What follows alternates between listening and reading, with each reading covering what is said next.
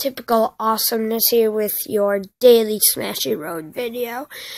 So today I'm going to tell you how to play as a cop in Smashy Road. So you have to have the ghost car, the red rare, and the beast.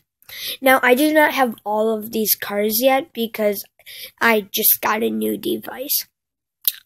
So what you're gonna do is you're gonna use the beast, and so you have to use the beast, which is a legendary, and you run into a cop, and then as soon as you run into that cop, you're gonna exit Smashy Road. Now then you go back into Smashy Road, and next you're gonna use the ghost car.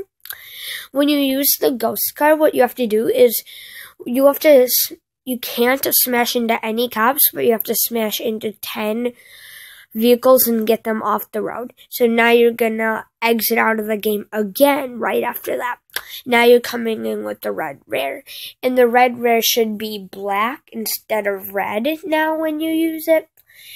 And whenever you run into somebody with the red rare now, they're gonna get busted, and because you're a cop now. So, bye guys, and that's how you play as a cop on Smashy Road.